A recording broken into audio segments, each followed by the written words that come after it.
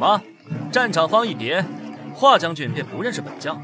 陆晨，你身为赵军统帅，却孤身到我楚军大营，是觉得我军中无人吗？来人，给我拿下！慢着，华将军何必心急？待我送将军一份大礼。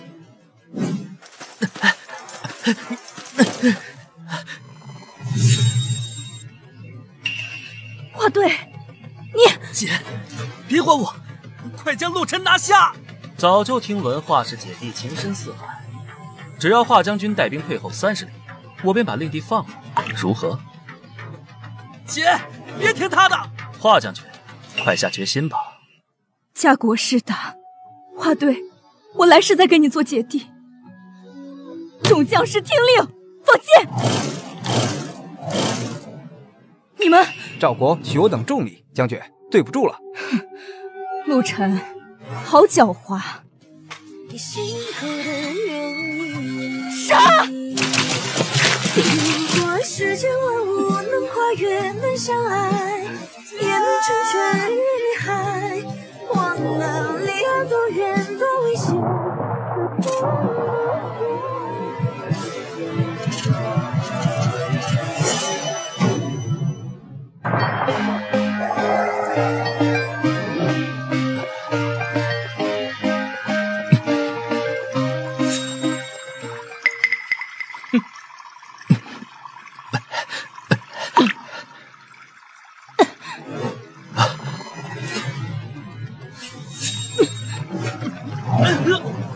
这贼陆晨胆敢设计害我，华队呢？少爷，统统转过去！西秋，要不你起来说话？邓聪浪子，回家的甲胄呢？哎呀，大小姐，刚才你昏迷掉落水中，是我们家大少爷把你救上来的。今夕是何年？现在是2023年啊！什么？2023年？莫非楚国已经是2000多年前的事情了？他是谁？他是我们家顾延辰，顾少爷嘛。顾延辰，原来他不是陆晨。抱歉，适才是本将鲁莽了。万望海涵，这位兄台，可否脱下你的裤子？我这身衣裙着实有些不得体，烦请兄台配合，莫要本将亲自动手。不行，跟我走。放肆！胆敢轻活本将，信不信我一掌击碎你天灵盖？你不是要换衣服吗？也好，备马。谁？此为何物？轿车。什么声音？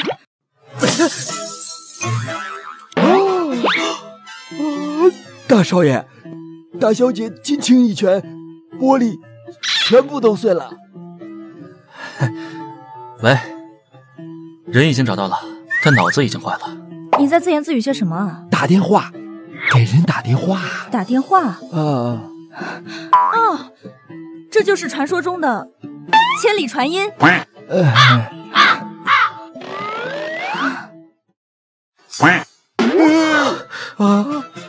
这什么鸡好像坏了。华西秋，就算是头莽牛也知道用巧劲儿吧？我没用劲儿，我就轻轻一捏。轻轻一捏。我不是花西秋，我是楚国将军。我的国家正饱受着战乱之苦，我想回楚国保护我的百姓，我责无旁贷。好，楚大将军，我要回楚国。上车吧。我要回楚国。看来是精神分裂了。张嘴，我看看。此为何物？手电筒。大小姐，他是医生，医生给你检查身体，他不会害你的。他刚刚撞到了脑子，总说自己是什么国的将军，麻烦医生给他好好看看，可能是精神分裂。这位小姐，你不要害怕，我不会害你的。抱歉，适才是本将鲁莽了。大夫，请尽管施展医术。来，护士，打镇定剂。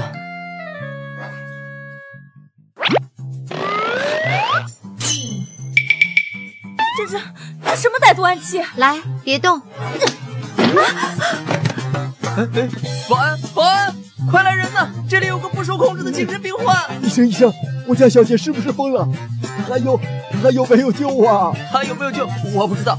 我要是再救她，我就没救了。不好意思。放手！华西秋，你疯了？连医生都打？那暗器看着瘆人。那是注射器，什么暗器？华西秋，你到底是真傻还是假傻？我没时间给你解释那么多，我的国家正处于危难之中，我必须马上回楚国。告辞。小心！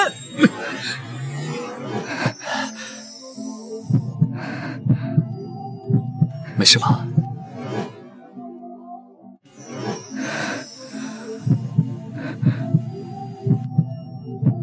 没事吧？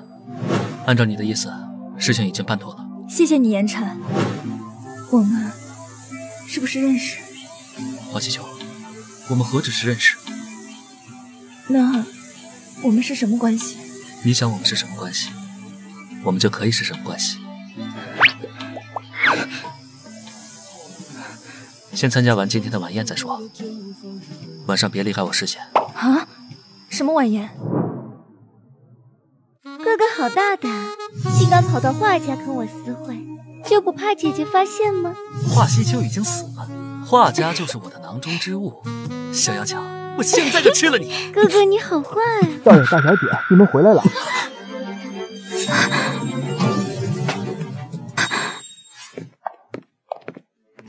华西秋，他居然活着回来了！姐姐，你可算是回来了。我听说你落水，可把我急坏了。穿衣打扮似风尘女子，还笑里藏刀，一副姨娘做派。我一没死，二没疯，你在这哭丧什么？难道你盼着我出事儿？姐姐，我不是这个意思，我只是担心你。大小姐，她是二小姐，是你的妹妹。姐姐，我听说你落水的消息，急得我坐也不是，站也不是。你是怎么知道我落水的？这个，我没想到这次落水还把脑子抱清醒了。西秋，你回来了。姐，别管我，快将陆晨拿下！小队，你还活着，太好了！西秋，你在说什么呀？你没事就好。小队，你这可是在赵军那里留下的暗疾，你放心，姐定会帮你报仇。你怎么来了？我来接自己的未婚妻，有什么问题吗？未婚妻？小队，你在说什么啊？大小姐，他是纪泽，是你的未婚夫。什么？荒唐！我跟小队乃是至亲骨肉，怎能行这不伦之事？西秋，你在说什么呀？是啊，姐姐，你今天怎么这么奇怪？要不要我带你去看看医生？哼，演得真好，本将平时最瞧不上你这种人。你不是还要换衣服吗？快去。你要是还想回到楚国，就乖乖听我的话。小队，你先回去，等事了，姐姐再去寻你。啊。西秋，哼，大少爷，大小姐这个样子，怎么参加宴会啊？此为何物？竟如此精妙！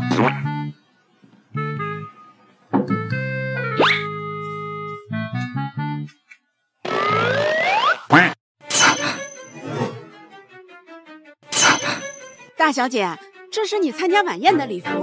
这个光天化日，竟叫本将穿肚兜出门。我虽不是寻常闺秀，但好歹出身名门，穿这个成何体统？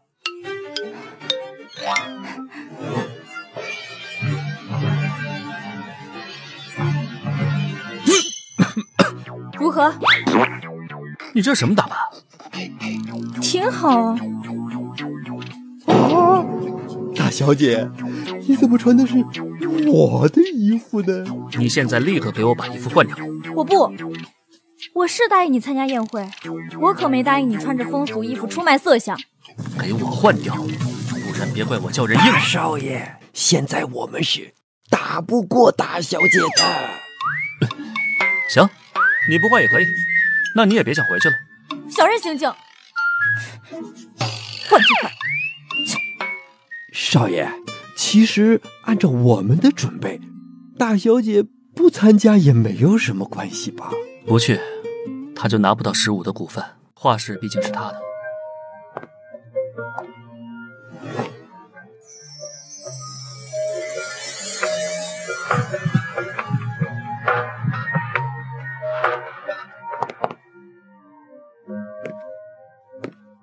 你们这里的女子当真穿得如此暴露？还有这些，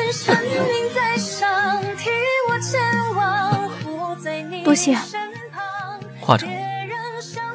啊？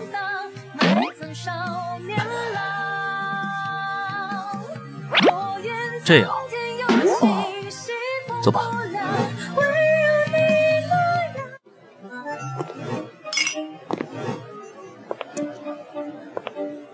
装好了，别露馅。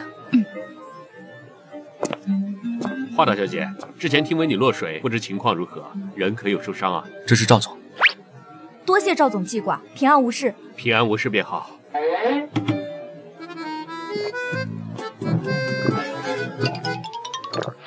好久。注意形象。姐姐，嘴脏了应该用这个擦的。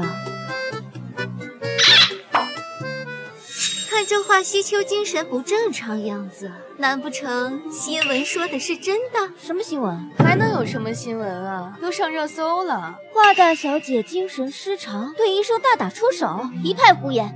姐姐只不过是被歹徒扔进了水里，一时吓到了而已。华大小姐真是太可怜了，几十个绑匪，想必那几个小时很难熬吧？你别乱说话。姐姐当初回来只不过是浑身湿透，衣衫不整一点而已。天哪，难道华西秋真的？各位，如此以讹传讹，不仅使华小姐声名受损，还降低了自身的修养教育，何必呢？跟你有什么关系？赵总让你区区2个弱女子，交给我。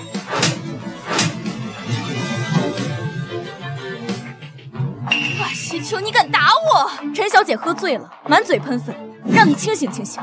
华西秋，你是华家大小姐，就算真的脏了，也不会有人敢说什么的。脏了？你义正言辞，字字句句，倒像是你亲眼所见。怎么，当时在场？你可别污蔑我，你的事情可跟我没关系。与你无关，但是添油加醋，说得津津有味。新闻上白纸黑字说得清清楚楚，华西秋与几十名绑匪。哼，笑话！不说几十个，就算是上百个，我杀出重围也不在话下。哼，华大小姐这么厉害，那怎么还会被歹人绑架呀？你不信？我为什么会信？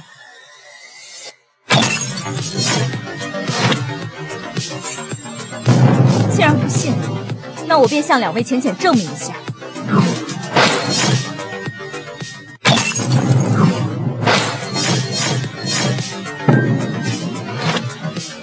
现在总知道了吧？人外有人，天外有天。得意的太早了。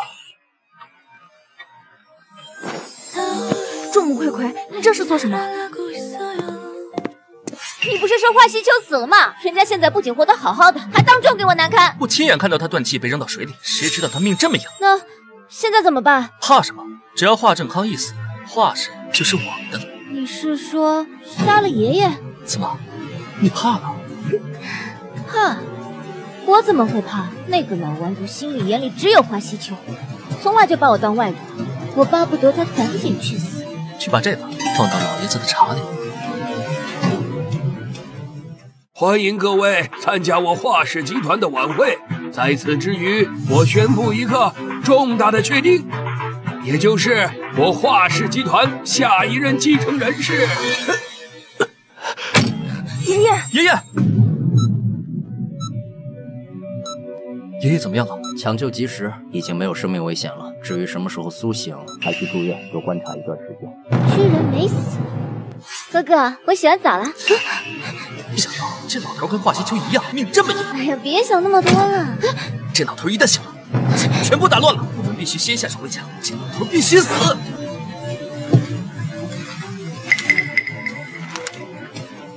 动手！你们在干什么？你们谁？放开我！西秋，信我，这一切都是误会。对，我们是因为听说爷爷昏迷了，来探望爷爷的。谁知道爷爷突然病情恶化，我们只是病急乱投医，拿到了柜子里的针管。我们是想救爷爷。是吗？顾少，这针管里的试剂的确不足以致命。医生都说了，我们是无辜的西秋。那这个又怎么解释？华新月，这可是从你房间里搜出来的，里面的成分和爷爷病倒前喝的最后一杯茶中的茶渣成分一致。这一定是有人陷害我，你们不能光凭这个就说我陷害爷爷呀！西秋，我这么爱你，我不可能伤害你爷爷的。阿姐，该吃药了。辛苦你了。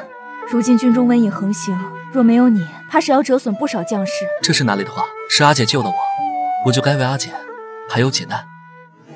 我们是不是还没有确凿的证据能证明？要不先静观其变吧。你的意思是放过他们？不是放过他们，只是任何时候都要讲证据。好，是我多此一举了。放人！你们这是在闹什么？这是你2叔公、3叔公，还有堂弟华润。大哥，晚宴出事儿，现在华氏集团股市大跌，如今你又照顾不好你爷爷，更稳不住华氏，说明你并不适合独挑大梁。叔公，这只是一时的。什么时不时的？现在华氏的股价经不起这样的折腾。既然西秋暂时不能上任总监，若儿如今学成归来，让他顶上就是。是，我在国外进修多年，肯定能当好这个总监。中学辍学，花了几十万在国外读了个3流院校毕业，也叫进修。顾言辰，你什么意思？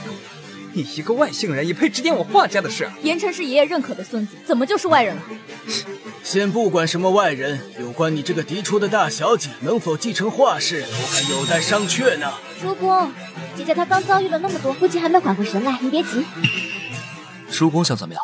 既然润儿不行，那西月也是我们华家的人嘛，你们可以公平竞争嘛。叔公，您觉得我能行？历来华氏经营权都是能者居之啊。谢谢叔公，我会好好努力的。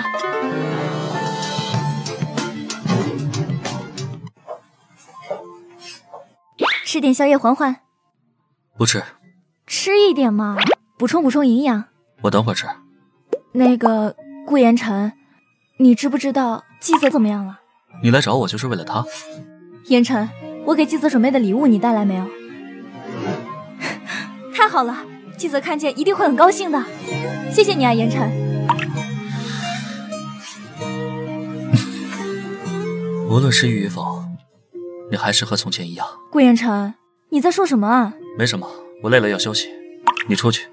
不是，我就想来问问。季泽还没死，你大可以自己去问他。顾言辰，你这是什么态度？别忘了，是你答应我参加完宴会就带我回大楚的。你不是有手机吗？难道你不知道？我知道啊，手机上还说时光机可以回到过去。时光机太昂贵了，我们买不起。需要多少钱？季泽那么爱你，几个亿应该不在话下。你要是愿意多点关心问候，没准人家真愿意为你倾家荡产。顾言辰，你今天怎么这么奇怪？闭嘴，出去！你这个人莫名其妙的，出去就出去。哼！如果直接告诉他真相，他一定不会配合。那我的计划……死顾言辰，脑子抽什么风？大小姐，你怎么了？没事儿，就是某人脑子里的坑比沙盘还多，还把我赶出来了。大少爷以前可不是这样的。我可不管他怎么样。钟叔，你告诉我，怎么样才能买得起时光机？时光机？就是怎么样才能赚到很多的钱？你只要继承下我们的华氏集团，那你就有很多的钱了。那怎么样才能成为华氏集团继承人？华氏祖训。祖训？小姐，今天晚上如果你熟读通背的话，来日你到华氏集团来上班，那你就可有底气了。明白了，谢谢钟叔。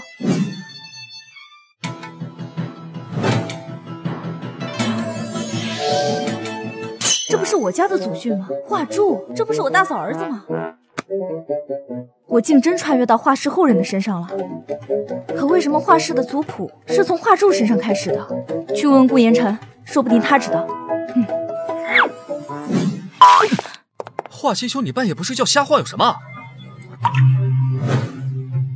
你看这面伤，新来的？是的，将军，小的刚被提拔上来。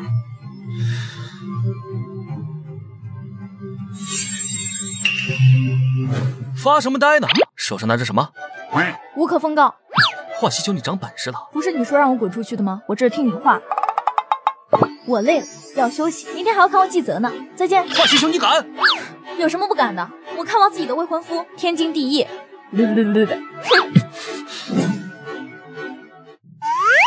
顾言辰在洗澡，正好让我看看清楚你的胎记。少爷，华西秋，你干什么？需要人帮您搓澡吗？搓你大爷的澡！不知道男女有别啊！出去！这些天你为我的事情操劳过度，你放心，我的手艺不会差的。你确定要给我搓澡？怎么还不过来？你转过去。哦，清醒点，你在军中什么没见过？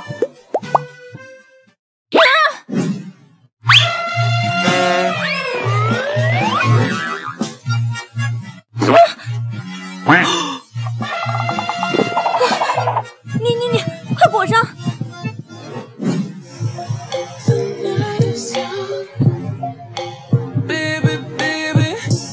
想跑？我不是故意的。华西秋，你到底想干什么？我就是想给你搓澡。然后呢？我不想搓了，你自己搓吧，我走了。西秋，你来了，恢复的如何？好多了，有你关心我，哪里会不好？那就好。你这是？祝你早日康复。嗨，我还以为你要把我送走呢。送走？送去哪儿？你能来看我，我很高兴。想要出去走走。你伤都没好，还走什么？西秋，等我好了，我们就结婚。爷爷在病中，就由我来照顾你。此事之后再提。对了，你能答应我一件事吗？可以啊，不论几件，只要你开金口，100件我都愿意。能借我几个亿吗？啊！我说你能给我几个亿吗？我大有用。不是，你堂堂华氏集团大小姐，你问我借钱，不可以吗？当然不可以。顾言辰，你怎么来了？不是，顾言辰，我正借钱呢，你干嘛？晦气！顾言辰，你要干什么？华西秋，你落水那天脑子也进水了吗？我跟你说了多少次了，纪泽不是什么好人，你还要和他纠缠不清。我这不是求财心切吗？顺便看看他。你求财，只要你肯，整个华氏集团都是你的，需要你去求纪泽，你就这么想他？我就是游说他资助我，要不是你搞破坏，我早跟纪泽借到几个亿了。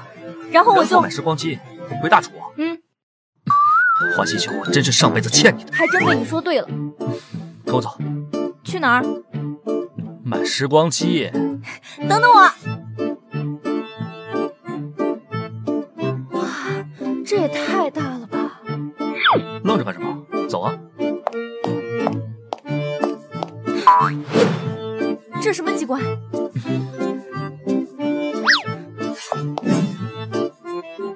这小房子是何物？怎么晕乎乎的？这是电梯，就是会动的楼梯，还会发光哎！华西秋，哇，这也太神奇了！哎，这是什么？大小姐，这是我们集团上季度的财务报表，请您过目。哇，我们集团都这么有钱了，居然还买不了时光机，这时光机真乃天价！少爷，大小姐，董事会马上开始了。姐姐，你来啦，大家都在等你呢。等我？反正大小姐也不是头一次开会迟到了，我们这些董事干等着也无所谓的。就是嘛，大小姐出身金贵，有能力，根本不把我们放在眼里了。他们怎么都不待见我？大小姐，你以前经常开会迟到，还在背后骂刘总是秃驴，张总老光棍。我以前这样，这么没礼貌。姐姐这么忙，刘总您别介意。二小姐细心谦卑，真是难得。我哪有各位伯伯说的那么好？我刚进入集团，还得各位伯伯多指点我才是呢。小样，搞巴结人那套是吧？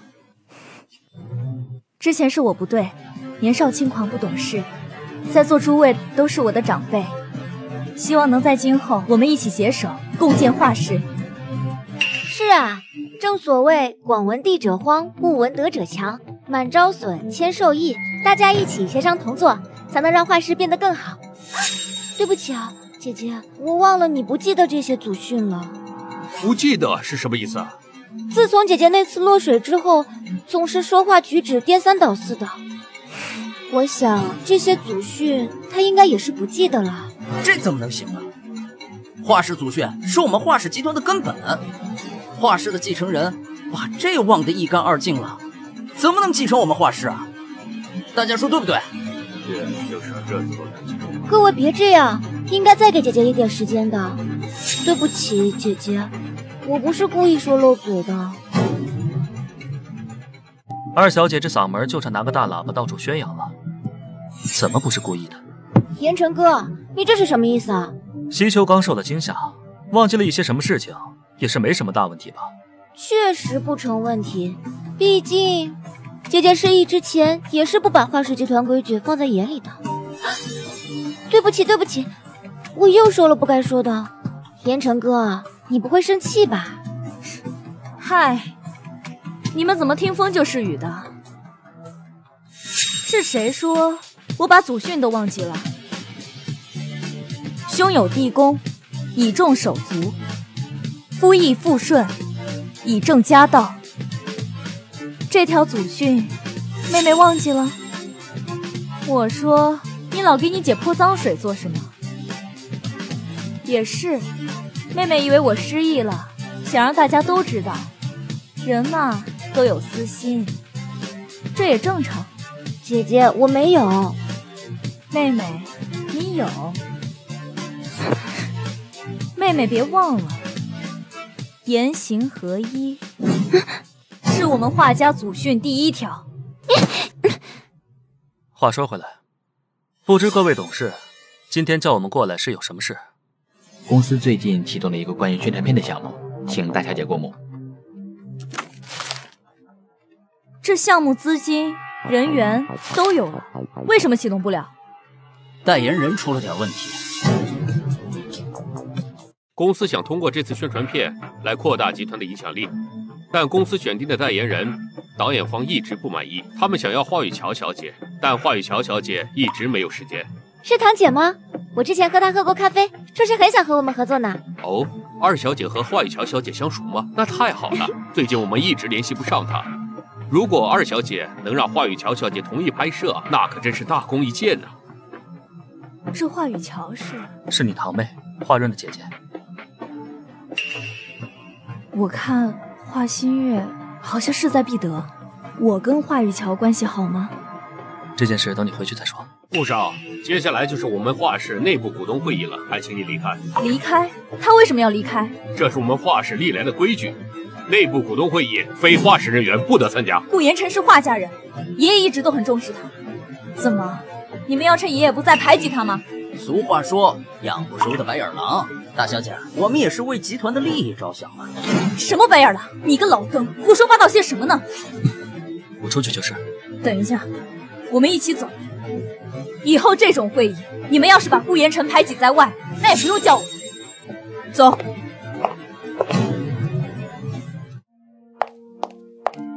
我被画室集团排斥也不是一天两天了，没关系的。倒是你，之前就不学无术，现在还为了我得罪这些人，实在是不值得。什么值不值得的？爷爷出事是你一直在忙前忙后，他们看清你，就是看清我，我怎么能让他们随便欺负我的人？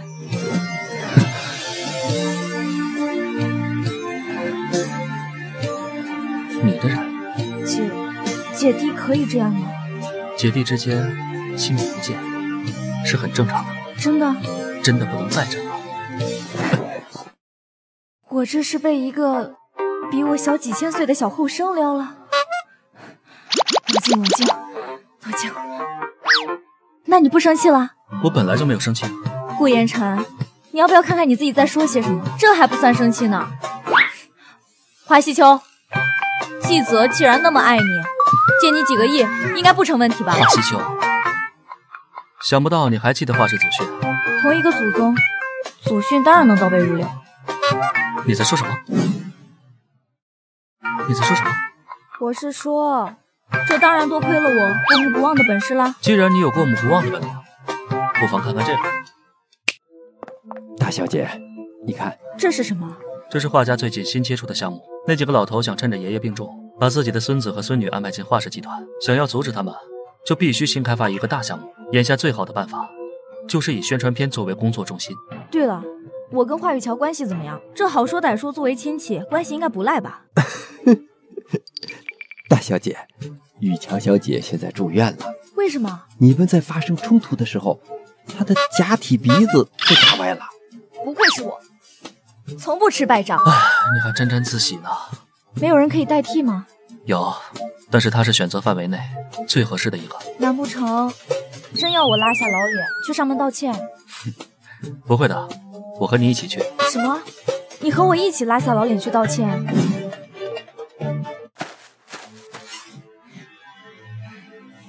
找我干嘛？堂姐，术后恢复的怎么样？好端端的提这个干什么？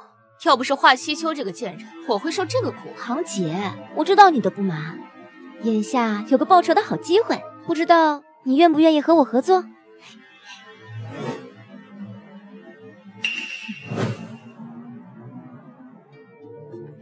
堂妹，你来干嘛？不知道堂妹最近有没有空参加我们集团的西行宣传片？大家都是一家人嘛，这华氏集团得利，也是大家得利嘛。哟，堂姐现在想起来我们是一家人了。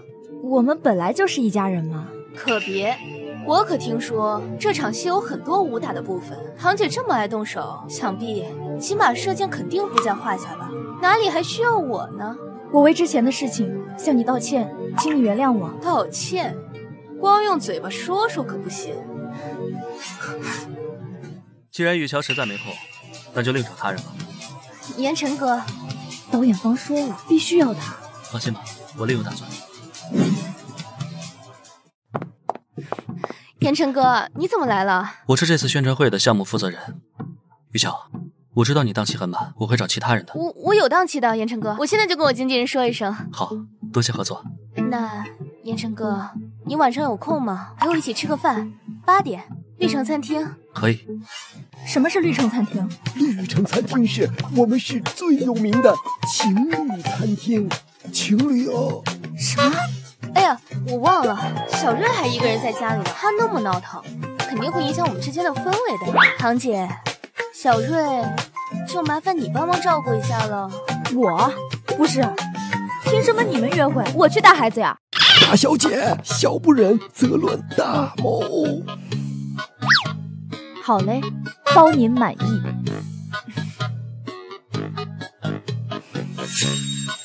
你这是什么眼神？顾言辰，你可千万要守住底线，别现身投敌呀。华西秋，你是不是脑子坏了？我就是去吃个饭而已，用得着去那种地方吃饭？那你说不去我就不去喽。那可不行，那我们项目怎么办？就去吃个饭，又不能掉块肉。去，陪他吃饭去。好，谨遵大小姐的意思。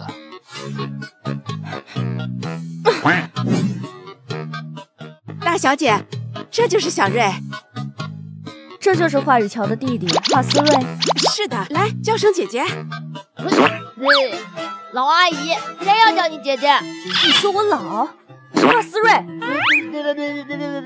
大小姐，这孩子挺顽皮的，谁都治不了他，我们也是没办法，麻烦你啦。没事儿，刚好我最喜欢修理顽皮的小孩。这儿没你事儿了，你回去吧。好的。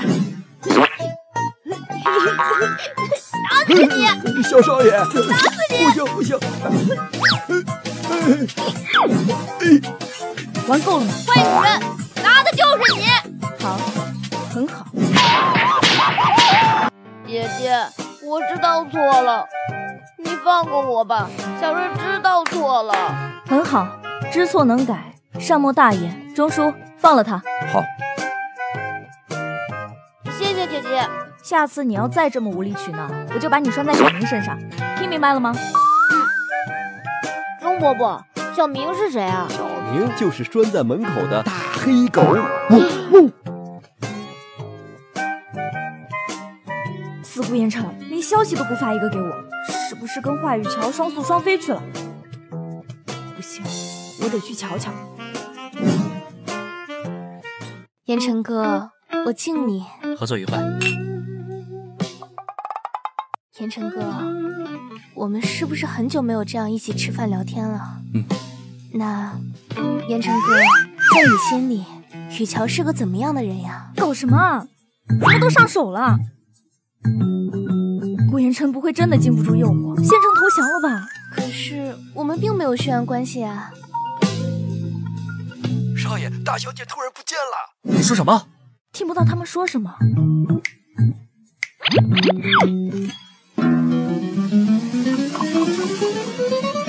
女士，有什么需要帮助的吗？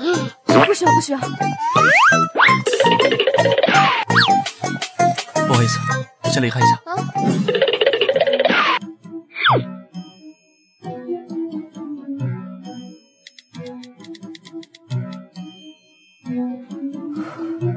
还好没被顾言成发现，不然丢死人了。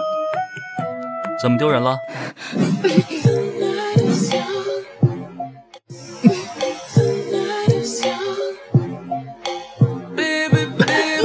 你这是大不敬！什么大不敬啊？我们是姐弟。你见过哪家姐姐会像个贼一样偷窥弟弟约会啊？我哪有偷窥啊？好吧，你说没有就没有。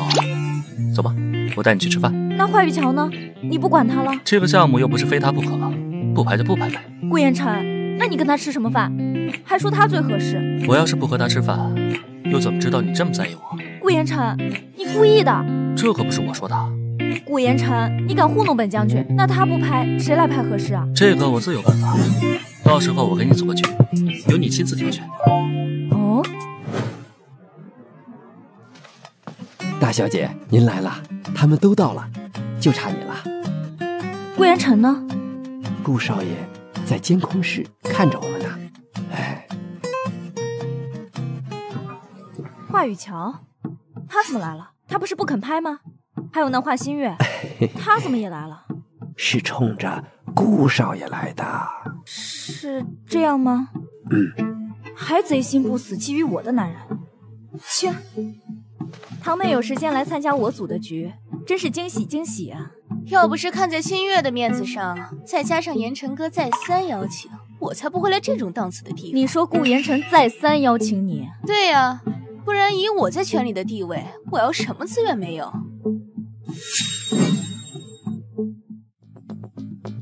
对呀，不然以我的地位，要什么资源没有？那你还来这里做什么？真是死要面子活受罪！你什么意思啊？各位贵人，设备已经准备好了，要不现在去尝试一下？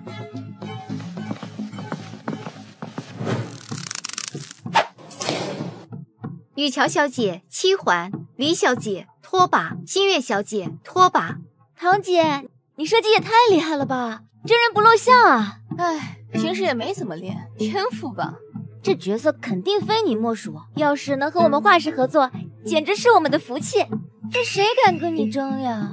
是啊，不管是谁和我争，不过是自取其辱罢了。早知道就不来了，没想到跟我争的居然是个拖把的，太可笑了。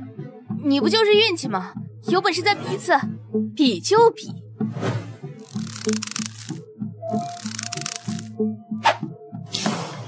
雨乔小姐6环，李雪拖把。哎呀，有的人呢，就是喜欢自取其辱，我也没办法呢。就这水平，若放在我的军营里，早就被乱棍赶出去了。华西秋，你说什么呢？我说你水平差劲啊，就打个外环成绩，还能得意洋洋。姐姐，你和我一样不擅长弓箭，就不要故意诋毁人家了。雨乔姐姐已经很厉害了。华西秋，你在这里说什么大话呢？你摸过弓箭吗？就在这里口出狂言。你不信？你今天若是能百发百中，我华雨乔的名字倒过来写。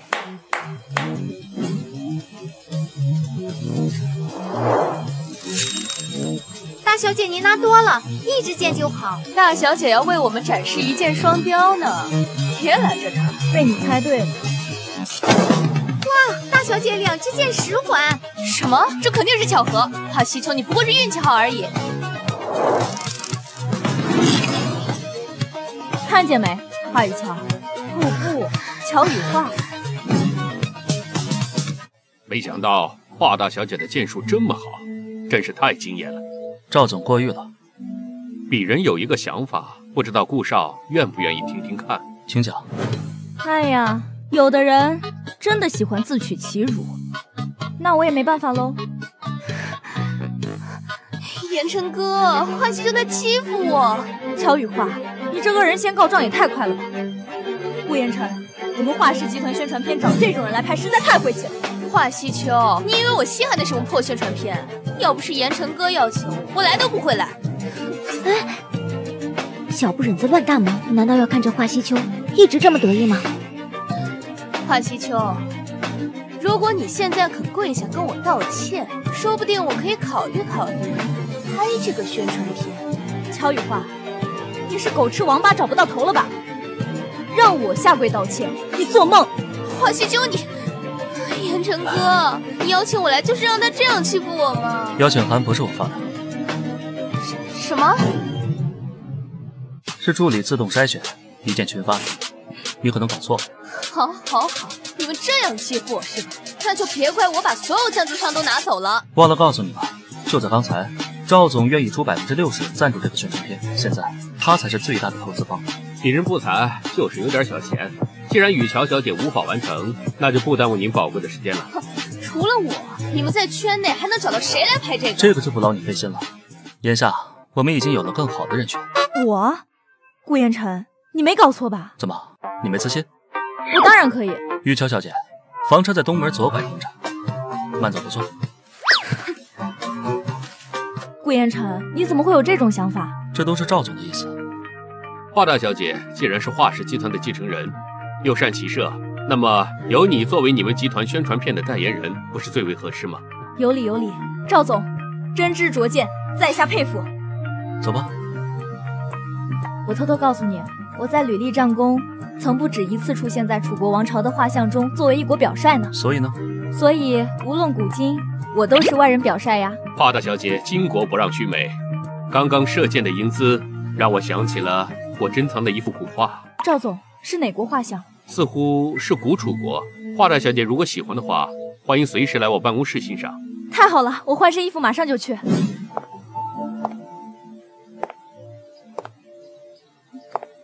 小队，是小队。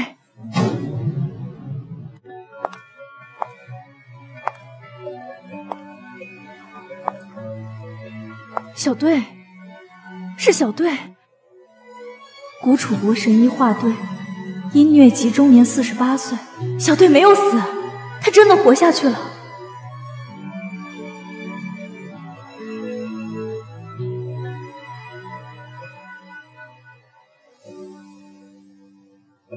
原来你们都死于赵国的兵马之下，是我没有做好将军的责任。华小姐，赵总，多谢你今日的款待。华小姐客气了，没想到华小姐也对这些感兴趣。算吧，冥冥之中，这些对我来说好像很亲切。想必这就是缘分吧。看华小姐善骑射的样子，说不定上辈子还真是个大将军。说不定吧。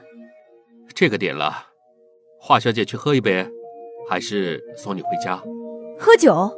好呀，我好久没喝酒了。你是不知道，这个顾言晨平时跟个管家婆似的，根本不让我沾酒。那走。求之不得。这杯我干了，你随意。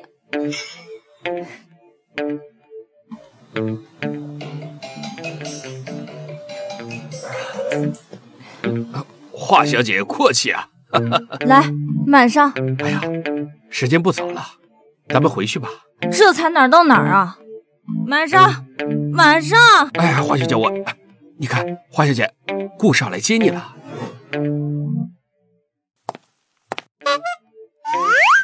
顾言晨，来了，来，坐。来人，上酒！华西秋，我给你打了20多个电话。顾少，哎呀，真的是不好意思，我没想到华小姐一喝酒就拦不住啊。不关你的事。既然顾少已经来了，那我就先走了。走？谁要走？哎，别走啊，咱继续喝呀。华西秋，跟我走。去哪儿？我没有家了，我回不去了。烦人！胡说什么？走了。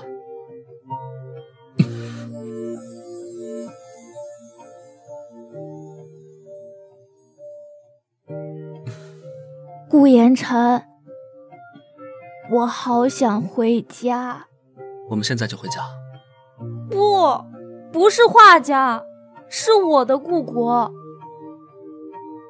一个好难回去的地方。华西秋，你喝多了。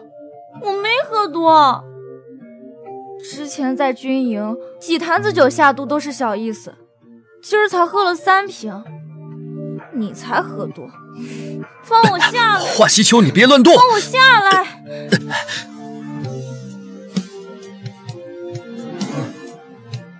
我悄悄告诉你，我不叫华西秋。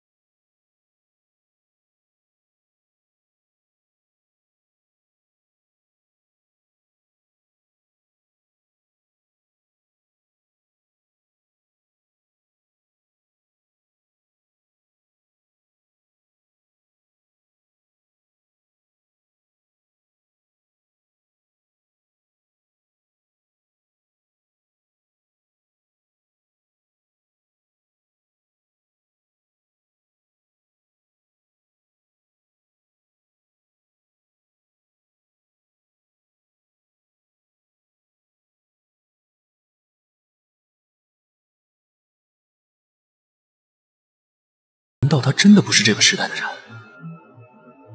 少爷，你让我找的那个医生我已经挂上号了，要不要带大小姐去看看医生？暂时不用了。无论你是不是西秋，我都不会改变我的计划。抱歉。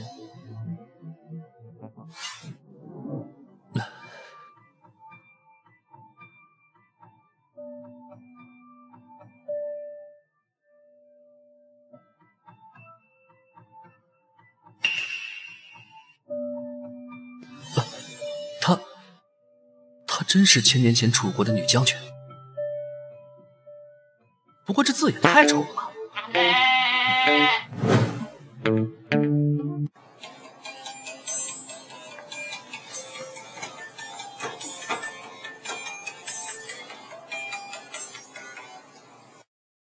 喂，大小姐，你在哪儿呢？今天宣传片拍摄，大家都在影棚等你呢。什么宣传片？宣传片，我马上来。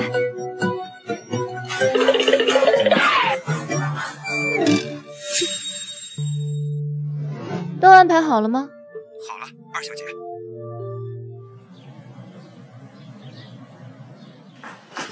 大小姐，你可算来了，这是你要换的衣服，大家都等着呢。这谁准备的？是投资方。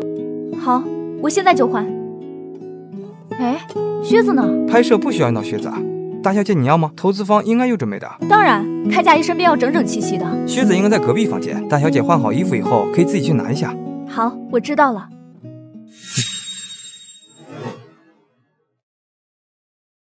华西秋人呢？大小姐说衣服要穿整套的，她去隔壁换靴子了。大少爷，好像是大小姐的声音，在后面更衣室里边。西秋。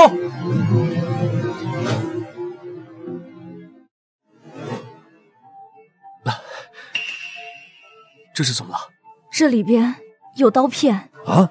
好端端的靴子怎么会有刀片呢？想来定是有人想暗算我。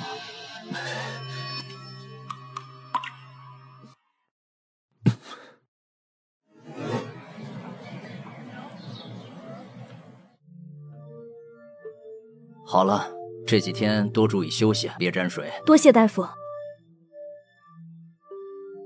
把去过杂物间的全部给我揪出来！少爷，去过杂物间的人很多很多，如果进行逐个排查的话，那肯定要影响到我们拍摄的进度。那也要给我查。严晨，这件事你先别着急，我有个主意。什么？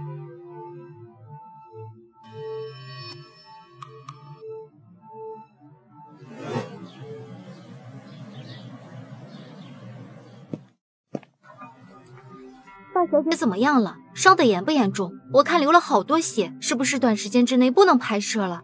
没有，别担心，大小姐受的是轻伤，靴子里面的刀片插的不是很深，过几天就能回来了。顾少已经安排拍摄组去拍摄其他的了，不会耽误进度的。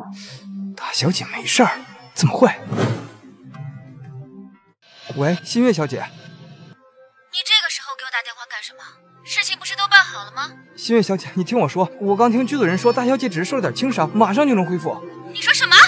你这个蠢货，连这点小事都办不好！新月小姐，对不起，我也不知道，我明明已经挑了最近的刀片放进去，但就是……喂，这钱你也别想要了。喂，说话。喂，华新月现在来2院，不然等你的就是法院的传票。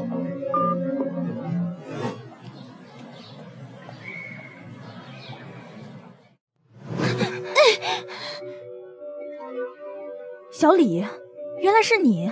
对不起，大小姐，对不起，是新月小姐，是她拿我母亲的医药费威胁我，对不起，大小姐。你胡说什么？我没有。那你说，小李为什么要害西秋？少爷，这里有银行账号转账记录，前2天小李转账有10万进账，同一天华新月有10万的支出，人证物证俱在，还有什么好说的？是我做的，那又怎么样？华西秋又没有死，你们凭什么这么对我？你终于露出你的狐狸尾巴了，不装了。华新月，之前新闻的事儿也是你散播的吧？还有爷爷的事儿，我没有。华西秋，你不要什么罪名都往我头上扣。华新月，事到如今你还在狡辩，无话可说了。我想也是，人证物证俱在，谅你也无话可说。严晨，按照画室家规的话，应当如何处置？从画室除名，逐出画室。不，姐姐，你再给我一次机会吧，我知道错了，姐姐。那就按画室家规处置，记得停了他所有的卡。好，走吧。大小姐，对不起，大小姐，我不该鬼迷心窍，对不起。虽然你是为了你妈妈的治疗费，情有可原，但是我不想再见到你，出去。该上药了。哎，别动。二小姐啊，你以后啊，好好做人，好自为之吧。走。喂，季泽哥哥，我被花西秋那个贱人从花家赶出来了，怎么办啊？季泽，我现在不是花家二小姐了，你是不是就不要我了？说什么傻话呢？我还是喜欢你的。放心，你在我家先住着。至于华西秋和顾言辰那边，我来想办法。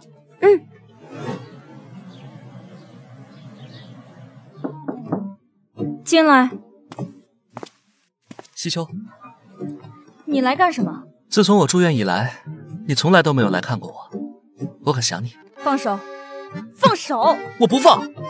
这么久没见了，你都不想我吗？西秋，我错了，西秋，快放手，快放手啊！我早就跟你说放手，非不听。常言道，一日夫妻百日恩，你这是谋杀亲夫！什么一日夫妻百日恩的？谋杀亲夫？我跟你连婚都没结，大哥，你要再瞎说，我就把你这条胳膊也拧断！别，我不说就是了。西秋，自从我出院以后，我感觉你就变了。我一直没变。你和华新月之间的关系，我一概不追究。你走吧，以后我们井水不犯河水。不是，什么叫井水不犯河水？我是你未来的丈夫。这几日，我看你跟顾言晨成双入对，你难道真的要把我忘了吗？说到这个，纪泽，我想清楚了，我们之间的婚约就此作罢。为什么？不是，我们2个人的婚约是华季2个家共同定下的，不是你说不结就不结的。我自己的婚姻我还自己做不了主了，如今又不是古代父母之命的，我说不结就不结。华西秋，你认真的？当然。你还有什么话要说吗？没有的话，请你出去，我还有很多事要忙。华西秋，你竟然这么狠心，你是不是背着我喜欢上别的男人了？是不是顾言晨？你不说话，那就是默认了。我和顾言晨之间的关系，还轮不到你来指点。出去。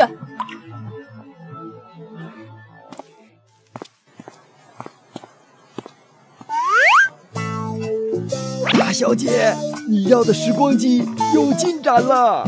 真的？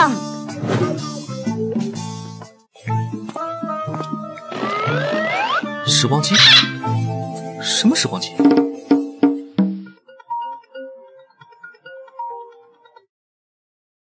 季先生你好。你是谁？你不用管我是谁，我打电话来只是想告诉你一件关于华西秋的事情。什么事？纪泽，你干什么？西秋，我求你了，你给我个机会好不好？我跟你说了很多次了，我不可能跟你结婚，放手。理由？我需要一个理由。自从晚宴结束以后，你对我的态度天差地别，我现在需要一个理由。唯一的理由就是我不爱你，这个理由够吗？放手。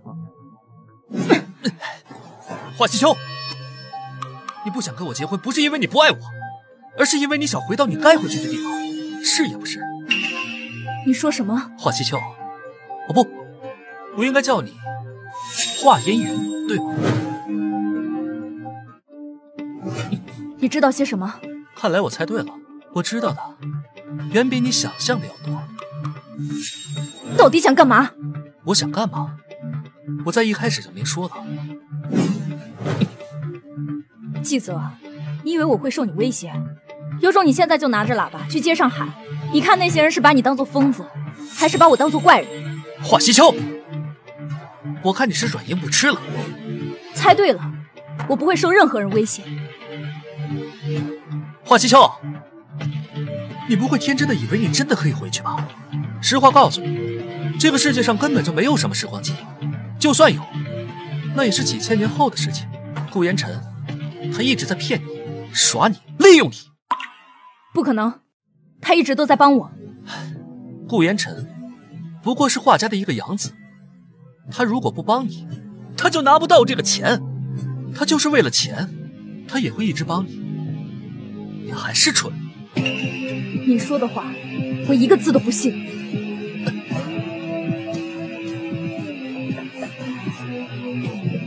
那你就自己回去问他吧，华大小姐。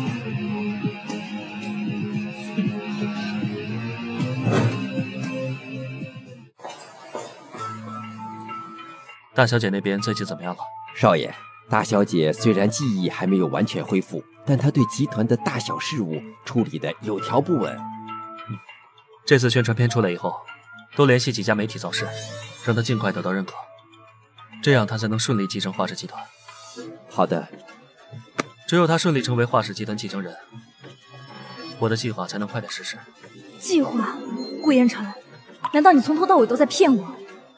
我知道啊，手机上面说时光机可以回大厨。时光机太昂贵了，我们买不起。西秋，你不是在公司吗？怎么突然来了？我在哪里干什么，你是不是都一清二楚？顾言晨，你一直都在派人监视我是吗？顾言晨，你一直都在派人监视我是吗？西秋，你怎么了？刚才你和钟叔的话我全部都听见了。顾言晨，告诉我，你有什么目的？你究竟想干嘛？大小姐，少爷的一切计划全部都是为了我们华家。我要实话，顾言辰，我要听你说实话。我能有什么计划？不还是为了你能成为华氏集团继承人，然后踩着我达成目的是吗？记住我，这件事一时半会儿解释不清。承认了，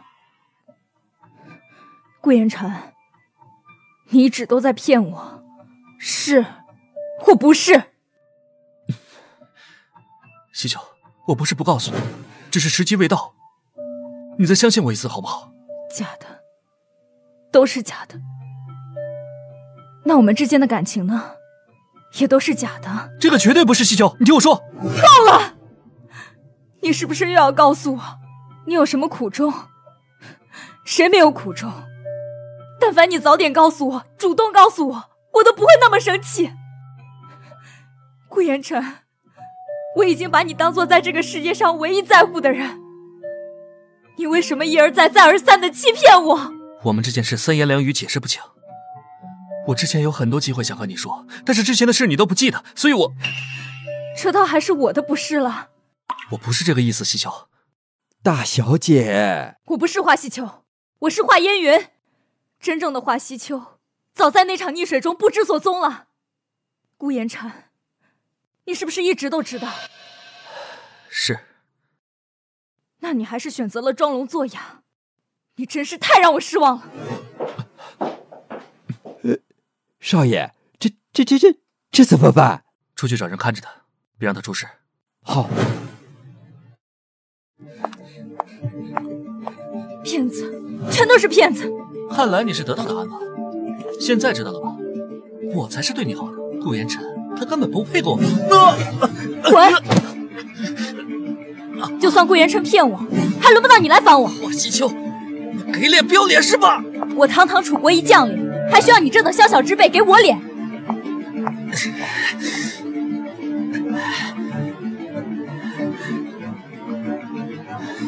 动手！骗子，我再也不信你的话了。西秋，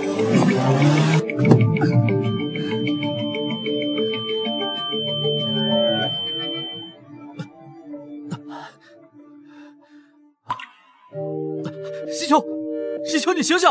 西秋！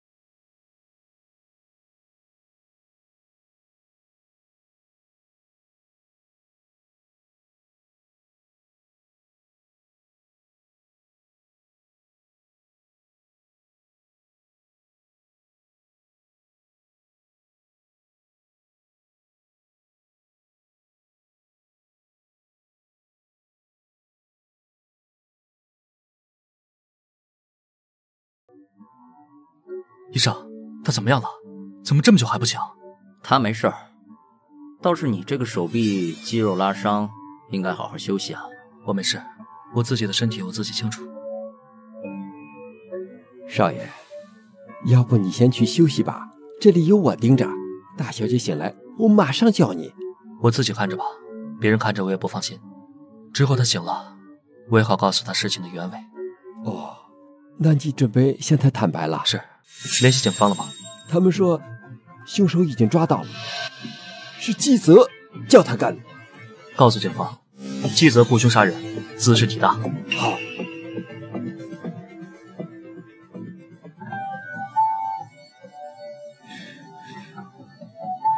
西秋，你醒了，别动，小心头上的伤口。是你救了我。你没事就好。纪泽抓到了吗？还没有，已经联系警方了。这个继泽为了画家的财产，还真是不择手段，一而再再而三的害我。之前我落水就是他害的，我全部都想起来了。你都记起来了？准确的说，我现在是拥有华西秋的记忆。现在的我，既是华西秋，也是华烟云。无论你是谁，你在我心里面都是最重要的。西秋，如果真的有时光机，你会回去吗？你我都心知肚明，我回不去了。你愿意听听我的故事吗？你终于肯说了，别又是编个故事来骗我。你终于肯说了，别又是编个故事来骗我。20多年前，你我两家共同建立了龙腾集团，但是在集团上市的前一天，我父母遭遇车祸，双双离世。是巧合吗？我父母离世后，你父母就彻底掌控了集团，改名为华氏。成年后，我去了看守所，看望了当年撞死我父母的司机。他说当年那场车祸不是意外，而是蓄意谋杀。顾烟尘，你不要告诉我，你父母的事情和我父母有关。我不想瞒着你，那些陈年旧事，只有公司里的内部股东和董事才知道，所以我才处心积虑的想让你继承华氏。爷爷当年昏迷的时候就说过，只有你成为华氏集团继承人，我才有机会打入华氏内部。西秋，对不起，是我利用了你。怪不得你一直对我那么好。顾烟尘，那我们之间的感情又算什么？也是你计划里的一环吗？不是这样的，西秋，无论我们之间父母发生了什么，我们都不会改变的。顾烟尘，如果我父母是凶手，那我们之间就血海深仇。你觉得我们之间还有可能吗？西秋，你再给我点时间，让我好好查清楚当年的真相，好吗？好，我答应你。这段时间，你先在医院好好养伤，其他的事情交给我来处理。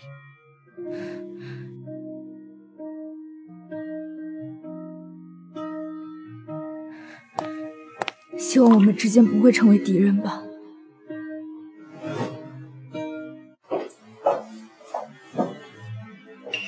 外面怎么样了？还能怎么样？警察现在到处都在找你，那些是我给你准备的东西，应该够你生活一段时间了。如今只有一个人证，我没有留下任何线索，就算警方找到我，也没有证据让我认罪。可是华西秋和顾烟尘好像知道了，若是指控你怎么办？反正没有物证，我打死也不认就是了。那你还要在这里待到什么时候？我不想看到华西秋他们继续得意下去了。先待着吧，姑且让他们顺风一时，等风声过了，我还有大礼奉上呢。什么大礼？你看这是什么？有了这个，画家迟早会落到我的手上。难道不是我们吗？对对对，是我们。大小姐，咱们的宣传片一上线就上热搜了哈！骂我的还是夸我的？当然是夸你了。咱们的股票这几天刷的上了好几个百分点呢。真的假的？手机给我看看。你看，你看吧，金子到哪儿都会发光。对，我果然到哪儿都是杰出的人才。热搜我看了，你看吧，一切尽在意料之中。继承华氏是爷爷的意思，他如果知道了也会很欣慰的。过几日便是华氏集团50周年晚宴，我们趁热打铁，把这件事宣布出去。好呀，给我好好的打这帮董事会人的脸。那我去安排。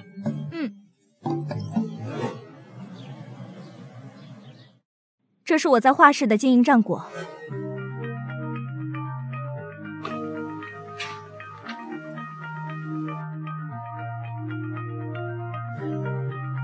如果你能让华氏一直保持现状的话，我们是没意见的。你们这是认可我了？不服不行啊，西秋，你没让我失望。这个你拿着。爹，你没事吧？烟雨，你回来了。爹，我决胜了，楚国暂时无恙了。爹，好，你是爹的好儿女啊。可可是爹时日无多了，看不到楚国的昌盛了。不会的，爹，我去给你找大夫，我去给你找世上最好的大夫。这是我华家祖传的玉珏，你好生收着吧。爹，我这一生碌碌无为，只希望你们后代为今世的繁荣昌盛努力。爹，你醒醒，爹！西秋啊，这是给我的。西秋，这是给我的。你是华家的继承人，不给你给谁啊？那这玉珏的另一半呢？这是华家的老规矩，等你结婚了，另一半再给你。原来如此，几千年来，没想到兜兜转转，他又回到了我身边。西秋，我有话跟你说，我们去祠堂说吧。叔公，有什么事儿需要我们单独谈吗？西秋，如今你继承了华氏，我们几个都没意见，但是你的婚姻大事，叔公我还是不放心啊。叔公怎么突然说起这个事儿了？西秋，你老实告诉我，你和顾言辰到底什么关系啊？啊，没什么关系啊。叔公一把年纪了，难道还看不出来？叔公，你退了季家的婚约，又成天和言辰在一起，这瞎子都看得出来。你这话说的，言辰这孩子是我看着长大的，其他方面的确过得去，但是你要记得，他毕竟姓顾，不姓华。如果你要真跟他结婚，万事也要有备无患，不能和盘托出，明白了吗？为什么？言辰这几年一直对华氏忠心耿耿的，大家为什么还是要排斥他？难道真的？西秋，你想说啥？顾言辰父母的事情，你知道多少啊？难道言辰的父母真的被我父母？你瞎猜什么？货车司机撞死言辰父母，这些都是些陈年往事，再提也没啥意思。我们养了顾言辰这么多年，华家对顾家也算不上有愧。真的无愧于心？当然无愧于心。当初言辰父母出事的真相，会不会真的跟言辰想的不一样呢？爷爷，今天晚上我就要正式成为华氏集团继承人了，我一定不会辜负您的期望，好好经营华氏，您好好休息，我一定会等您醒来的。时间差不多了，我们走吧。言辰，是不是无论发生什么，你都会站在我这边？西秋，你知道的，现在的我还不能给你答复。走吧。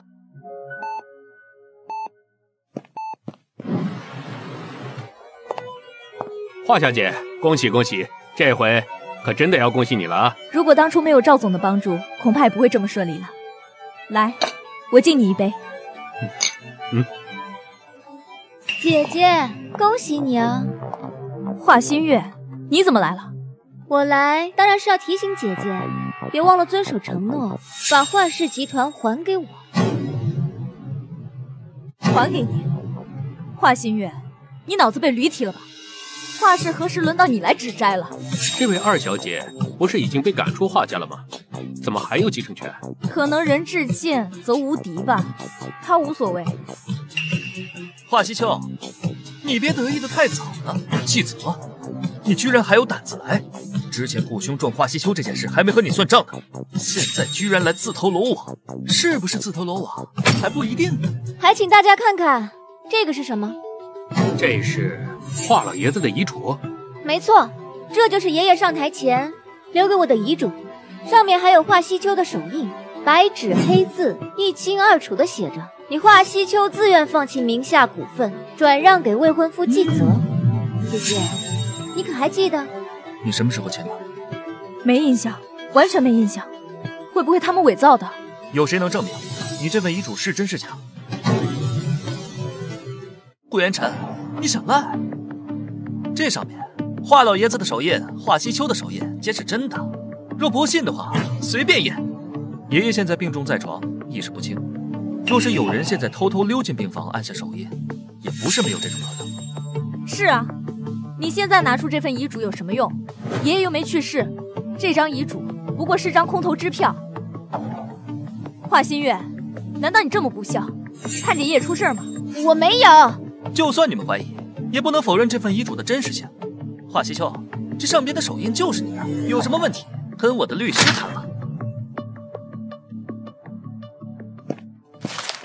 这上面写的很清楚，本人自愿将遗嘱全部转让给未婚夫继责，但如今你又不是我的未婚夫，这份遗嘱就自然失效了。我早就问过律师了，这份遗嘱还是有效的。华西秋，你别想抵赖。你误会了，我可没想抵赖，我就想请在座的诸位想一想，我堂堂华氏集团大小姐，怎么会将自己名下所有股份转让给一个和我毫不相关的人？华西秋，无论你怎么说，这份遗嘱还是会生效的。华氏集团不可能让你一个人独占。你也是可笑，我堂堂华氏集团大小姐，爷爷钦定的继承人，你说我独占华氏？好，既然你说的有理有据，那么我问你，我是在什么时候、什么时间签订的这份协议？今天是4月25号，就在我们订婚的前1个月，在什么地方我也记不清了。哼，真是奇怪。你说这么大的事情，怎么我周围的人都不知道？钟叔，你有印象吗？大小姐，我不知道。你不记得就代表没有发生吗？大家都知道，你和纪泽感情好，那你们热恋期的时候甘愿平分财产，有什么不对？华新月，你既然说我们感情好，谁家未婚夫开车撞未婚妻的？再说，你勾引我前未婚夫，我就睁一只眼闭一只眼。现在倒好，拿份假遗嘱来欺骗大家。华新月，你可真是糊涂。华西秋，你少血口喷人！血口喷人的是你，怎么哪儿都有你？你说4月25签的，但是很不巧，4月25的时候，西秋一直在集团，一直待到10点才下班。下班跟我签的不巧，这手印的确是西秋的，所以这华氏集团跟华西秋平起平坐。我还没说完，你急什么？你说错了一点，这手印不是4月签的，而是5月签的，也就是宴会的前一天。那不是大小姐落水的那一天吗？什么意思？我什么意思你最清楚。季泽，当初将西秋推下泳池的人就是你，你有什么证据吗？没有就是诽谤。我有什么理由这么做？为了和华新月一起吞并华氏，你必须在继承人晚宴之前将西秋名下的所有财产拿走。但是西秋早就发现了你和华新月的勾结，不愿意，你就利用华西秋的生日宴会，在他酒中下药，迷晕他，然后将他拖下了泳池，企图阻止继承人宴会。胡说八道，我没有。纪泽，你别装了，严晨如果没有证据，就不会指认你了。要证据还不简单？老大，我根本就不认识他们。陆严晨，随便找别人诬陷我是吧？咱们老巢被警察一锅端了，你干的事都被翻出来了。老大，你就认了吧，警察都在外边等着呢。华西秋，就算我害了你又怎么样？这遗嘱上写着，我才是华氏集团最大的股东，没有我的允许，继承不了华氏。纪泽，我觉得解决遗不遗嘱之前，你先看看自己吃不吃牢饭吧。杀人未遂，恶意投毒，等你出来的时候，再来跟我谈这些事儿吧。来人，把他给我带走。你放心，我问过律师了，他这样弄出来的遗嘱并不能生效，只要等爷爷醒了，他们就彻底白费功夫了。所以就是他们当初狼狈为奸，陷害爷爷。是，都怪我当初放过了他们，所以才给自己留下了后患。这不怪你，怪就怪他们太狡猾了。儿子，妈，救我！救我！儿子，我要救我儿子！证据确凿，都是你救你怎么救？先冷静。非要让他招惹什么华西秋？你看你把儿子害成什么样子了！你真的想救儿子，你就别在这里闹，丢人呐！有什么人呢？都什么时候了？你看儿子都快进监狱了。我有办法。你有办法？有什么办法呀？我给他打个电话，看看他能不能把纪泽保释出来。西秋，我的好儿媳，我错了，放过纪泽好吗？季阿姨，我跟纪泽早就已经没有关系了，儿媳这个称呼我可不敢当。我错了，我求求你，你大人有大量，你就不要跟他计较了。他的命是命，我的命就不是了吗？我知道这纪泽他做了很多的混账事，但是他还不是没有伤到你什么吗？阿姨保证，他以后再也不会犯了。季夫人，你说这话难道不会问心有愧吗？投毒、车祸、假遗嘱，一桩桩一件件，要不是西秋运气好，他早就去见阎王了。你一句没伤害到，不觉得过于云淡风轻了吗？纪泽现在所犯下的事情，已经不是我一句谅解就能解决的了，他必须为自己的所作所为付出代价。西秋，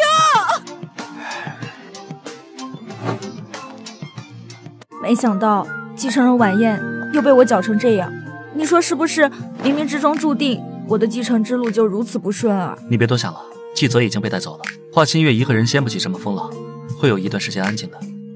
而且就算没有这个晚宴，你成为华氏集团继承人也是众人认可的，晚宴只是走一个形式罢了。但愿如此吧。西秋，那个撞死我父母的醉驾司机马上就要出狱了。是吗？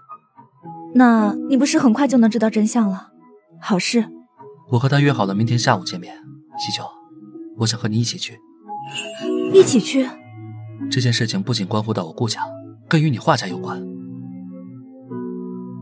西秋，我们一起面对，好吗？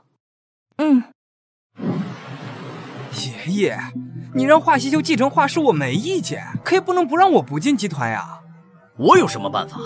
要不是你自己在外面干的那些破事儿，那顾言辰也不至于把你赶出来吧？顾言辰这个杂种，他连华家人都不算，居然在华氏耀武扬威这么久，小爷我迟早有一天要收拾他。行了，说这些还有什么用？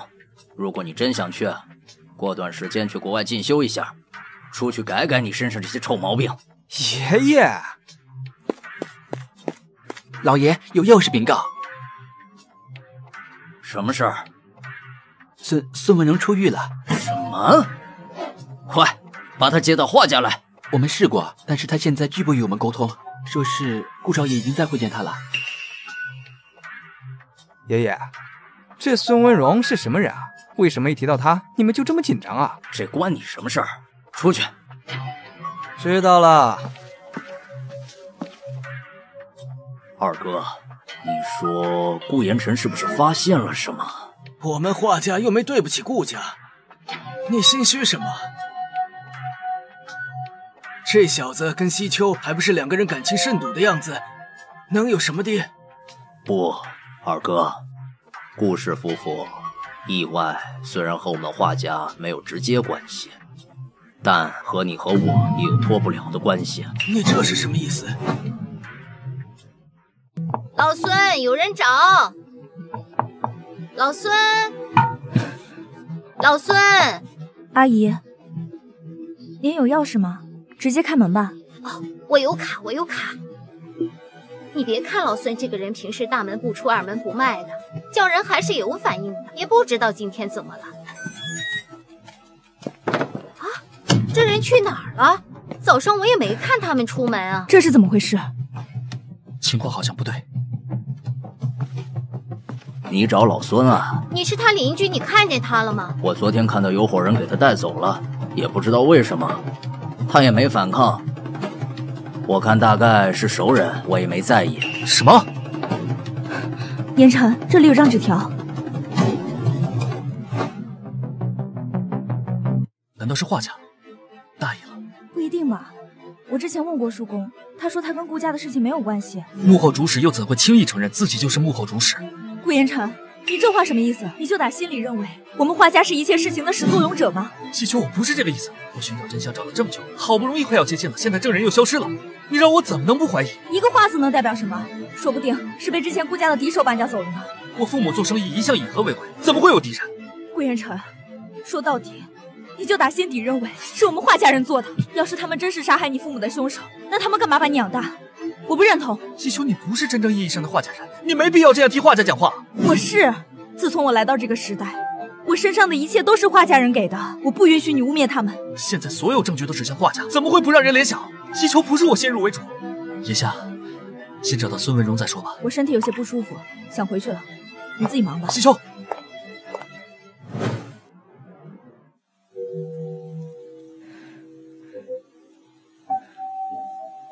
小队，你说我和顾言辰之间会不会因为上辈子的恩怨就此止步？华小姐，你似乎对这古楚画像尤为热衷啊。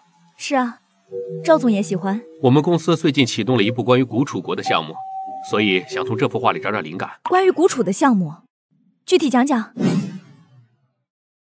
一部纪录片，古楚国与赵国征战10余年，最后由赵国大将陆沉灭除。我们想细细考究这其中的秘辛，只不过最近遇见了瓶颈。什么瓶颈？据史料记载，古楚国一直重文轻武，赵国则兵强马壮，两国兵力悬殊，却不知为何僵持10余年，让我们一直很费解。楚国不是有画家军魏楚吗？可是关于画家军将领的事情，古楚的史书文献里却毫无记载，也不知道是为什么。画队有位姐姐叫华烟云，是画家的嫡女，从小随父从军，父亲去世，她就成为画家军的将领。这些华小姐是怎么得知的？啊，从一本古书上看见的。至于历史上为什么没有记载，就不得而知了。或许是因为没有保护好楚国，国君怪罪吧。如果如华小姐所说，这位女将军哪怕没有功劳也有苦劳啊，当时的国君何以怪罪？君与虎符，以国之名，请降右楚，然将辱命，溃不成军，是以大怒。华小姐，你刚才在说什么？别叫我华小姐了，和他们一样叫我西秋吧，那都是过去的事情。难得遇见赵总，去喝一杯。上次与你一醉方休，被顾大少抓包，这次不会又这样吧？不会了，他这么忙，不会来找我了。来，今日不醉不归。干！今天确实可以，要是喝醉了，什么都不用想，每天都能像今天这样，那实在是太美妙了。一醉解仙愁。说得好，来，干杯！干！老赵，我跟你说，这个顾言辰，他平时脑子这么聪明，怎么遇到他父母的事儿，他就拎不清呢？你说，孙文荣的事儿，他就一定是华家人干的吗？他不由分说，不分青红皂白。要我说，他的下场就跟狗熊一样。狗熊，什么下场？蠢死的。大小姐，幽默。干！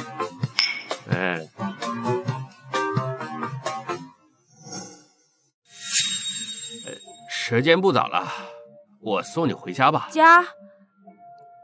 哪儿的家？现在的画家还是2000多年前的画家？大小姐想回楚国吗？回不去了，回不去了。我倒是想回去。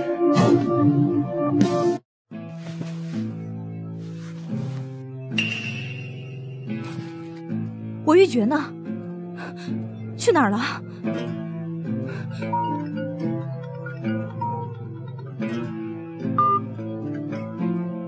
华西秋，你人在哪儿？华润，你找我有什么事儿？不是我找你，是爷爷和叔公找你，赶紧来老宅一趟。好，我知道了，过一会儿就去。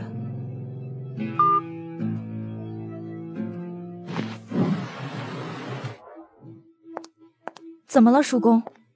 西秋，你知道当时撞死顾言辰父母的孙文荣出狱了吗？知道，我还知道孙文荣失踪了。叔公，孙文荣失踪是不是顾言辰给你说的？没有，是我们自己猜的。所以，是不是华家人？西秋，这件事儿跟你没有关系，你不要管。为什么？叔公，难道真的如顾言辰所言，他的父母是被我们害死的？你胡说什么？还没出嫁，胳膊肘就往外拐。今天我们叫你来，并不是孙文荣的事情。经过一致商讨，我们不同意你和顾言辰在一起。为什么？你们之前都不反对，现在怎么突然变卦？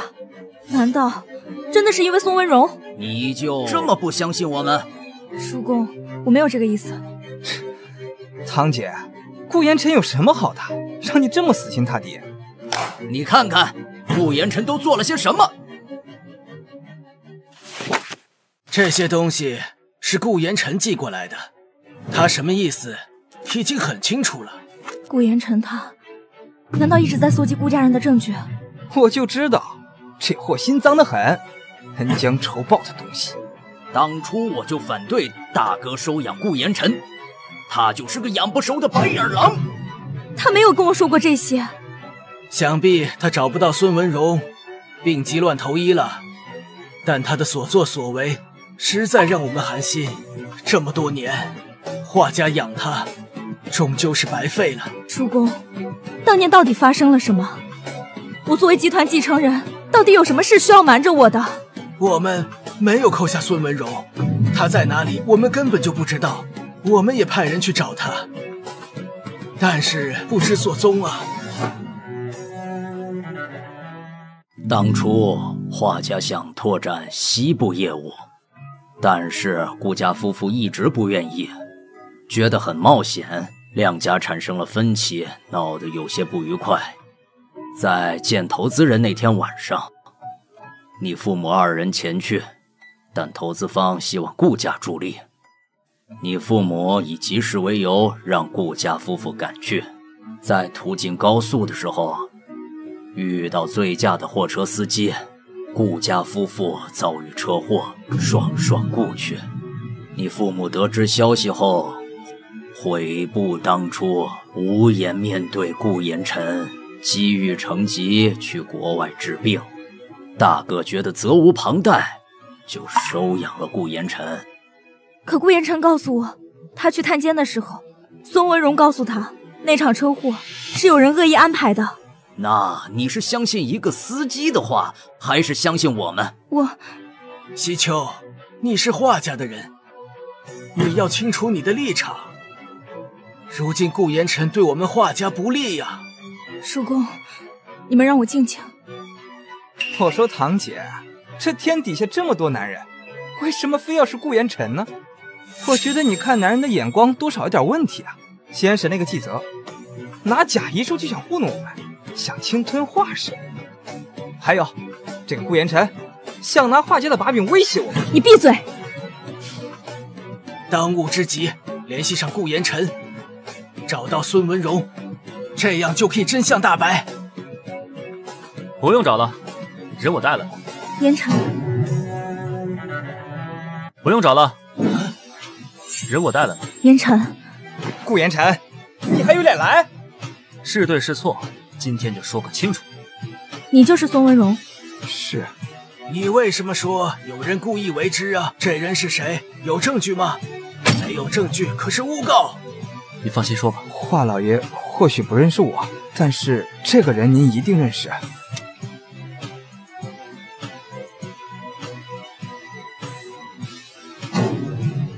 这个人我当然认识，我侄子华刚。你们怎么认识他的？在我当货车司机之前，曾经在华氏集团当过保安，因缘际会之下认识了华刚。顾氏夫妇出事的那天晚上，是他雇佣我上高速制造车祸，以阻止顾氏夫妇见到投资人。临行之前，他灌了我不少酒，还催促着我上高速。我一时酒精上头，这就……你说什么？华老先生年事已大，很多事情也忘记了，但是有些事你应该记忆清晰。华刚的为人你最清楚，他平时一声不吭，深受您的恩惠。你年轻的时候受到大房的打压，愤愤不满，华刚都看在眼里，在你的默许下，他安排孙文荣，本意是想阻止我父母，却害死了他。这是这样吗，叔公？不可能！有本事你把华刚叫过来。华刚早就死了。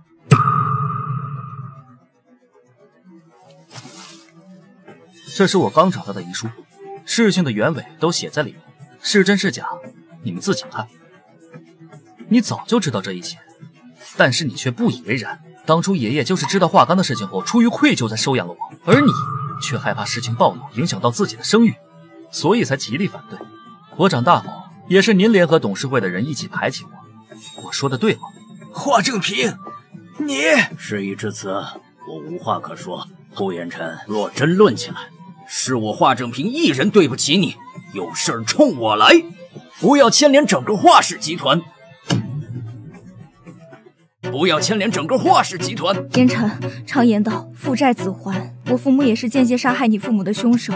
你如果想报仇，可以冲我来，但请你不要拿整个华氏集团做代价，因为它不仅是华氏人的企业，还关系到许多底层员工的命运。西秋，你以为我苦苦寻找这么多年的真相，只是为了报仇吗？言辰，你这是什么意思？你不打算报仇了？报仇？我找谁报仇？西秋父母、华刚都是导致我父母去世的人，但是他们都已经去世了，我能找谁报仇？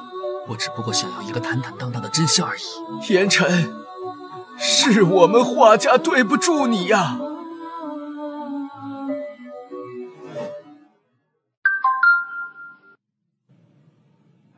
言辰，刚刚2位叔公把他们华氏集团名下股份全部无偿赠与你了。去永和公墓。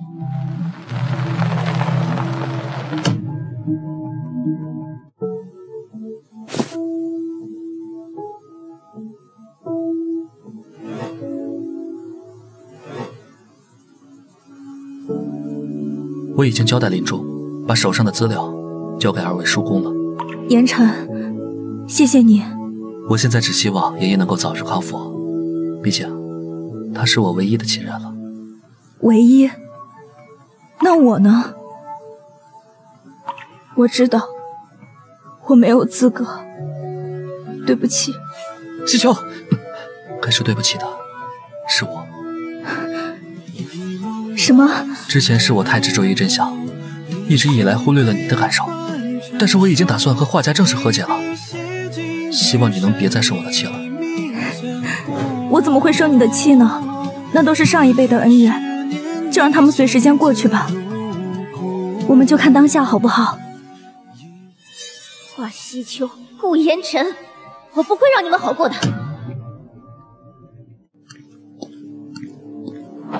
儿子，你在里面受委屈了。出来就好，出来就好啊！爸妈，我这不是好端端在这里吗？我还没找华西秋和顾言辰报仇呢，我怎么可能轻易折在这里？儿子，你都这样子，你还不肯收手？妈，要不是华西秋和顾言辰，你儿子能有今天吗？都是他们害的，我咽不下这口气。哎呀，义子，你以为这次保释出来很容易吗？没有那位先生暗中帮忙，你就是要死在监狱里面了。你是说那位先生？是他帮的我。儿子，你听话，现在华家不是你能沾染的了。剩下的日子，你把日子好好的过好。你不是喜欢新月吗？你去美国2人结婚不就好了？妈，您别干预了，我另有打算。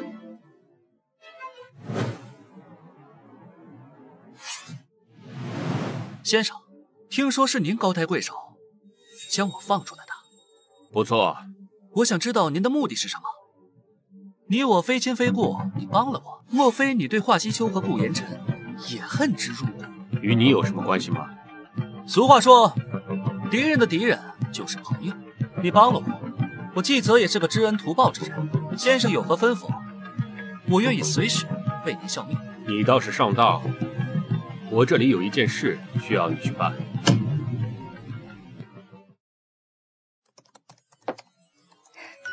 你怎么来了？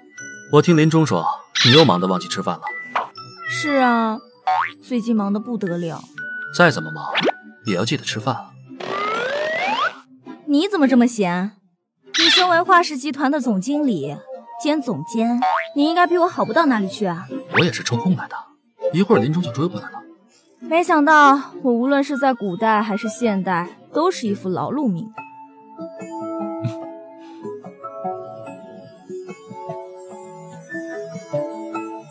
大小姐，这里有一份加急的文。我没看见哦，我没看见哦。你进来吧。等我忙完，晚上去找你。好，记得吃饭。什么文件这么着急？赵总他们说要撤资。赵总他们说要撤资。撤资？他们为什么撤资？今天早上赵总给我打电话说他们公司要撤资。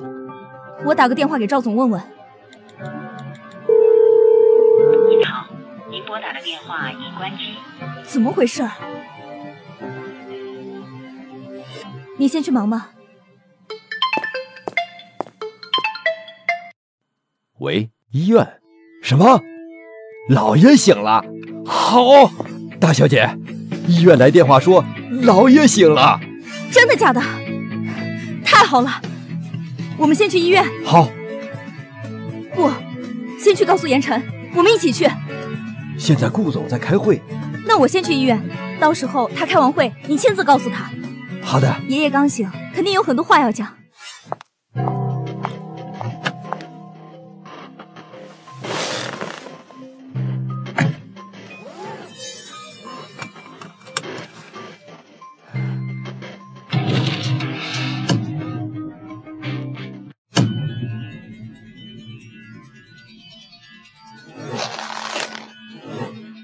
哎，大哥，绑这么紧啊？你懂什么？这娘们腿脚厉害，不捆紧点，跑了怎么办？哦。哎，大哥，这是啥？再下点药，让他没能耐再使劲。哦，还是大哥厉害。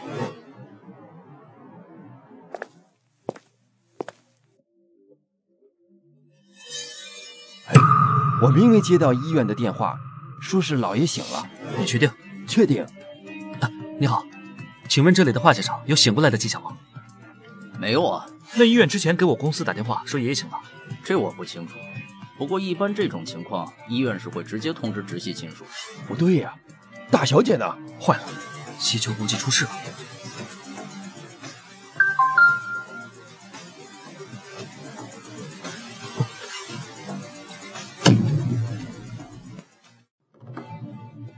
坏了，西丘估计出事了。那怎么办？等绑匪消息。另外，派人去看看华新月在干什么。好的。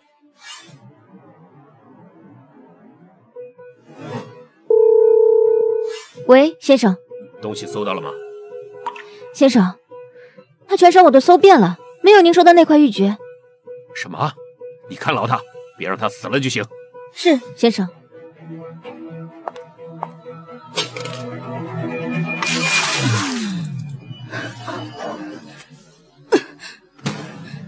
华新月，哼，你这是闹哪出啊？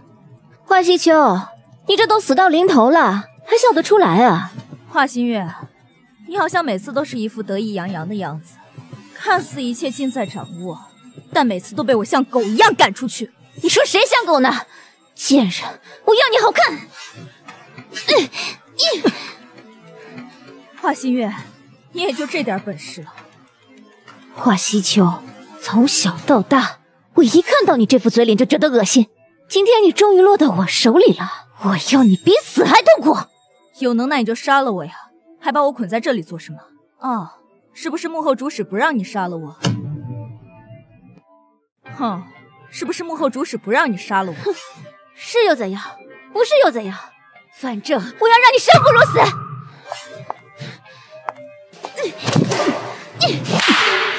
华西秋，今天我就要把这些年受的委屈全都还给你。华新月，说实话，我真的不知道你有什么好委屈的。什么意思？你看你，你妈小三出身，以死相逼，让你厚颜无耻的留在华家，还正儿八经的当上了华家二小姐。换做旁人，是几辈子修不来的福气，你还不知感恩，真可怜。华西秋，你敢骂我妈妈？你这么生气，是捅到你心窝子了，对吧？人这辈子最可怜的就是不知感恩，不知廉耻。反正我皮厚，随便你打。反正我说的每句话，你都无法反驳。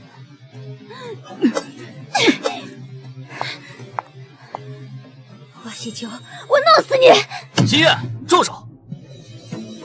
季泽，华西秋这个贱人，死到临头还嘴硬，还侮辱我。你跟这个半死不活的东西计较什么？他配让你脏手吗？你不会是想替他求情吧？难道你还对他旧情难忘？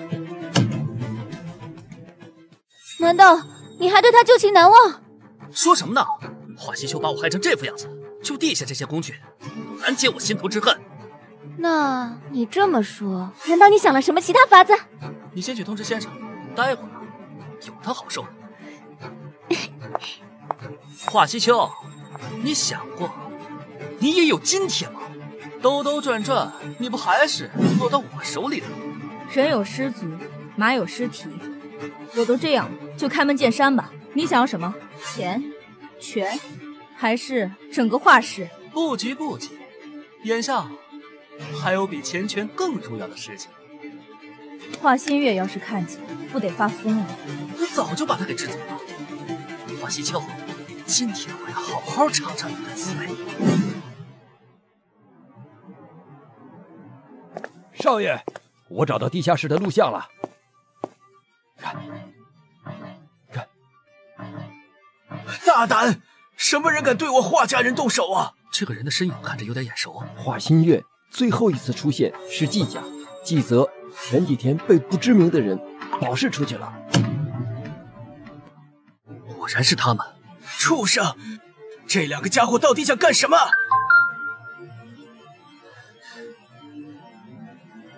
玉珏？祖传玉珏是你上次给西秋的那块吗？是啊。那另一半在哪？今天我要好好尝尝你的滋味。那你怕是要失望了。狗改不了吃屎是吧？宝贝，你别误会，我只是吓吓他。哼，吓一吓他，便宜一下你，一举两得是吧？我错了，我不是看华西秋的剑，给他点教训吧。给他教训，还用得着你吗？来人！哎，大哥，这女的赏你们了。好好伺候着，别玩死了。哎，好嘞。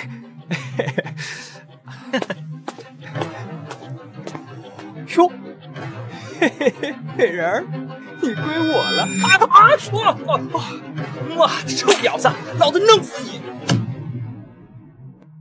他妈的，臭娘们儿，老子弄死你！先生，滚！哎，你究竟是谁？有什么目的？是你？没想到吧？你为什么绑架我？我们不是朋友吗？我发现你这个人最致命的弱点就是太容易相信别人，对不对？华将军，你怎么知道？当初你相信陆晨死于敌手，现在你又因为相信我被困于此。华西秋，话烟云，你什么时候才能够明白吃一堑长一智的道理啊？你到底是谁？你不是一直奇怪为什么你功勋卓著，史书上却毫无记载？因为记载你历史的史书被我焚了。陆晨也是效忠于我，而我是赵国国君，我们是同一个时代的人。赵总，赵国，华王，从头到尾都是你在操纵一切。不错，从华家家宴我第一次见到你的时候，我就觉得你应该和我一样是穿越而来的。经过后来的接近试探，更加证明了我的猜想。你为什么绑架我？你为什么绑架我？我绑架你，自然有我的考量。等我拿到这块玉珏的另一半，你不是一直在寻找那个什么时光机吗？其实穿越的机会一直就在你面前。当两块玉珏合二为一的时候，我就可以回去了。你想回去？当然。难道你现在改变主意了？你怎么知道这样能回去？当初陆晨率军灭楚，得到了这块玉珏，双手奉献给寡人，寡人爱不释手。意外于日全食之夜，经过这块玉珏，穿越来此。陛下，听太史令说，今夜有天狗食月，恐有不及，请陛下速回。寡人听纵，何惧此意象？去！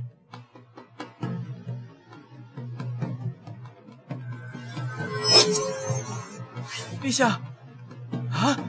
陛下不见了！快来人呐！陛下不见了！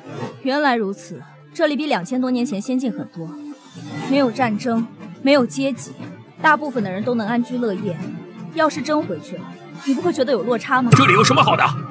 他们安居乐业与我何干？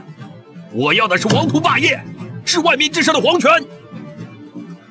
华将军，其实你也是一个人才，如果你愿意，我可以把你一块带回去，我们共建天下。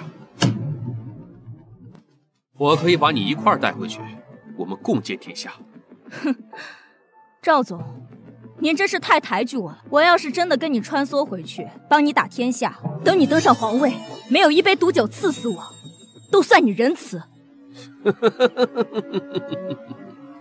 聪明，你跟我回去了，也不过是步那陆沉的后尘而已。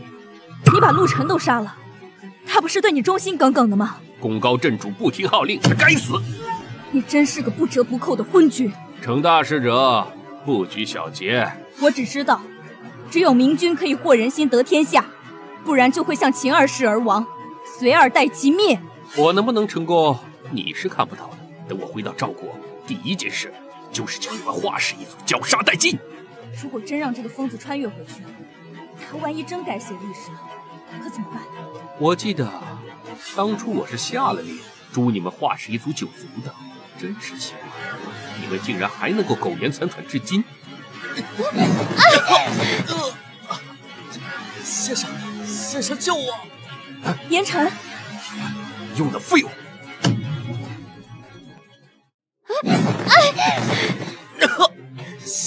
先生救我！严晨，没用的废物！放开他！好小子，没想到还真让你找到这里来了。想不到幕后之人居然是你！我要的东西带来了吗？你要的东西都在这里，放了西秋。我要的不是这个东西，快把玉珏给我！严晨，不要给他！闭嘴！快把玉珏给我，不然我杀了他！我亲自给你送过去，不要伤害西秋。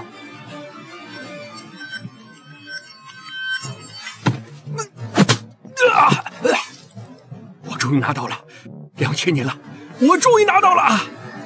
严晨，把他抢回来，不能让他回去。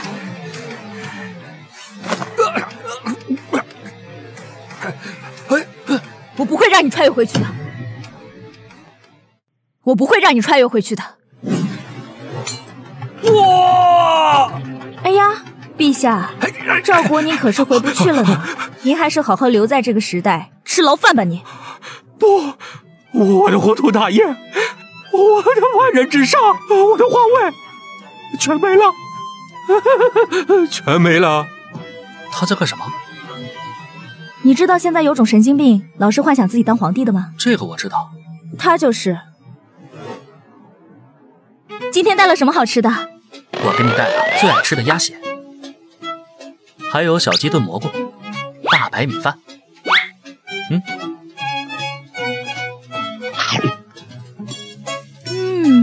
简直是人间美味。真不知道赵总怎么想的，现在有那么多好吃的，他为什么还要想着回古代？真让人笑掉大牙了。这不就是普通的家常菜吗？至于吗？你是不知道，我之前行军打仗的时候吃的干粮都是那种拧巴的馒头，一吃吃好几个月呢。你怎么之前没和我说过？好汉不提当年勇，那都是过去的事了。以后你跟我在一起，你之前受过的苦就都不用受了。好呀，以后你就是本将钦点的厨子了，你可逃不掉了。好，谨遵将军令。哎，对了，季泽和华新月怎么样？我在医院消息都被封闭死了，啥也不知道。当然是全部锒铛入狱了，恶有恶报。哼，自作孽不可活。少爷，大小姐，老爷醒了。真的？真的。钟叔，这一次可不是谎报军情了吧？哎呦喂，大小姐，这回是真的老爷醒了。爷爷，你可算醒了，太好了！啊，我的大孙女啊！爷爷，你是不知道我等您醒等了多久。这是怎么回事啊？大哥，你昏迷的时间太久，中间又发生了太多的事情，你得好好接受一段时间了。爷爷您先别急，我之后会把之前的事慢慢和您说。眼下是有件事，希望您同意。什么事儿啊？希望您能同意我和西秋结婚。顾言辰，我听说现代人结婚虽然少了定亲，但求婚还是要的，你忽略了？没有，这不是在求着吗？在这儿，现在，这爷爷刚醒，会不会不太好？万一又昏厥了怎么办？就是要趁爷爷还迷糊的时候求亲，同意概率才大。你忘了爷爷的外号了？画家罪不倒翁。要是他出院之后再求，非得喝趴下我，你忍心让你未来的丈夫受这个苦啊？你说的有道理。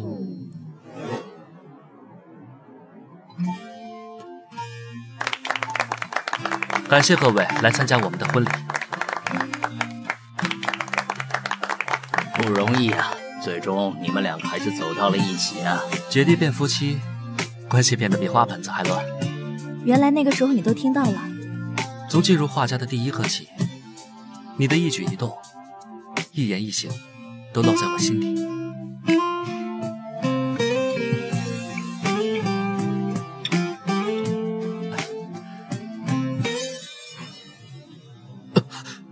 你怎么了？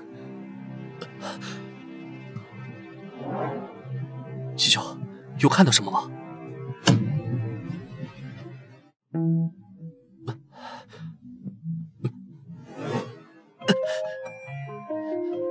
为什么要偷梁换柱救我？不为什么，你姐姐生前是我唯一钦佩的人，可惜生不逢时，我们各为其主，成不了朋友。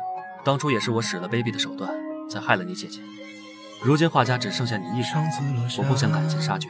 你别指望以后我能感激你，迟早有一天我会替我姐姐报仇的。杀我，你可能没机会。你这话什么意思？不见不散吗？直到墙后谁笑了？这是我画家的玉珏，你是怎么拿到的？这块玉珏是陛下去世时带着的，被太史令视为不祥。你拿着吧，毕竟是你画家的东西。记住你姐妹我，好好行医，好好活着。